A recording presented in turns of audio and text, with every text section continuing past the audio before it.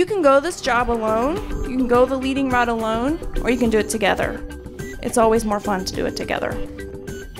We can get together and support each other in great ways because we're authentic, we belong together, and we're on a journey to be strong women.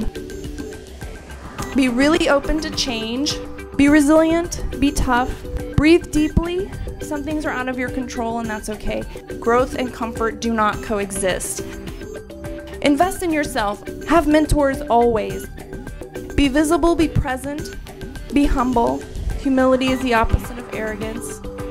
If you take one thing, it's say yes and figure it out. If you never say yes, you will never grow, you will never push yourself. Be a contributing member of the tribe. So be there for each other. Like once you find your tribe, really be there.